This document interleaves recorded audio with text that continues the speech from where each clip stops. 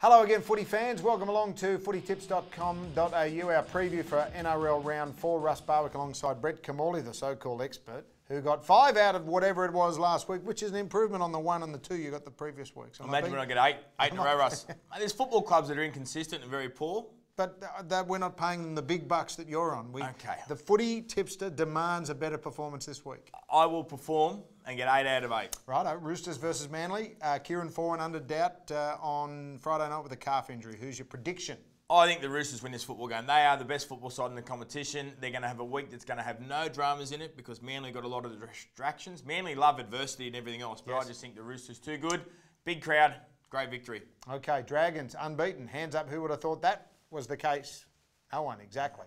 After 3 weeks of the competition. They play the Broncos at home on Friday night and a chance for them to go 4 out of 4. Yeah, which could be a great victory. Josh Dugan room to be playing, which would be a huge boost for him. I think the Dragons have been winning, but I'm unsure of the opposition they've played. So this is a great test from... Yeah.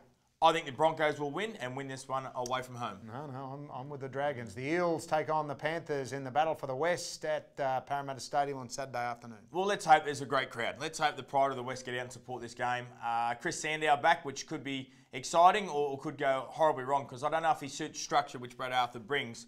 Penrith have been great. Moreland's kick on the sideline last week to win the game, confidence boost. Penrith to win. And they deserve to win it as well. Bulldogs are in Perth taking on the Melbourne Storm. Storm are going to back it up after Monday night football and the long flight, so it's no easy task. No short turnaround and a long trip, but I think the Melbourne Storm, just the class and the ability to win tight games and just go an extra level when it's required, they'll get home. If Tony Williams is hopping on the plane, can he somehow find momentum, aggression, fire up when he gets to Perth because he's got to run the ball. If you're that big, you should be able to break more than a marshmallow. Yes. I agree with you. On Sunday, the Warriors have moved another home game, this time to Wellington to take on the Tigers, but their record away from Mount Smart is nothing short of disgraceful.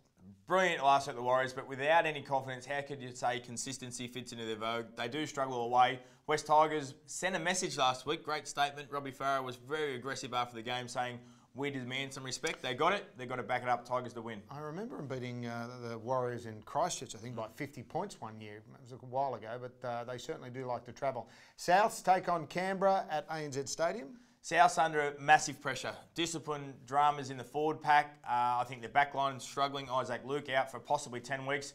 Raiders were poor, but I think they'll bounce back. I think Canberra to win in an upset. Okay, on Sunday, the Knights, who are in desperate trouble at the moment, up against the Sharks. They might actually take the plate around, a la what happens in church, to try and raise a bit of money for these two clubs. Yeah, they'll have to share the money though, Russ. They're not both travelling very well. Newcastle, a lot of dramas. A big week with Alex McKinnon, unfortunately, the drama that occurred.